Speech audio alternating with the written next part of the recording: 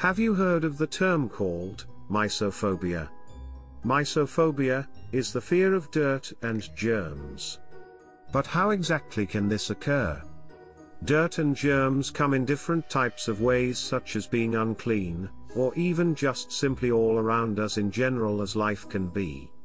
Being afraid of dirt and germs can be something you were taught because as a child you be very messy, not aware of the circumstances of what may be dangerous to consume, but after time as you learn to be clean more and even learn about microorganisms on the impact they have in daily life.